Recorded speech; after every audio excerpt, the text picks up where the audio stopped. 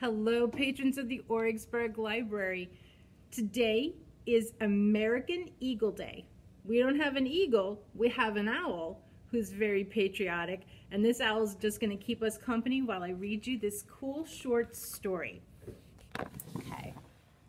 The Eagle. For 6 years after the United States became a nation, America's founding fathers argued about the national emblem. Benjamin Franklin campaigned for the wild turkey.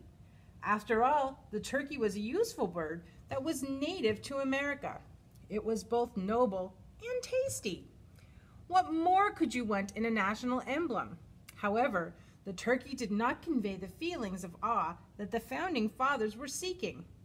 The eagle was suggested, but eagles were already used as symbols of other countries.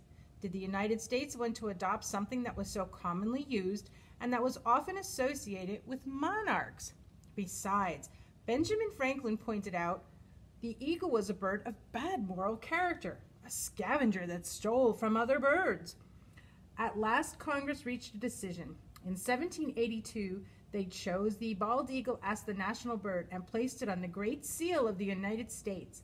While they agreed that the golden eagle had been used by other countries, the bald eagle was truly an American bird, unique to North America. There were many bald eagles in North America at that time. However, the population began to dwindle, more recently due to chemicals such as DDT.